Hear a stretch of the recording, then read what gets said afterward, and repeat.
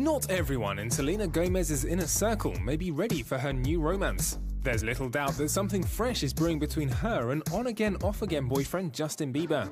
As they're reportedly preparing to give their romance another shot though, insiders have noted that her family's still getting comfortable with the idea of them being back together.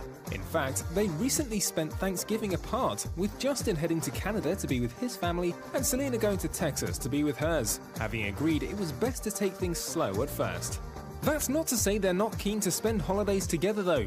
Justin apparently hopes he can spend Christmas with her, but is well aware that it'll take a very long time for her family to accept him back in.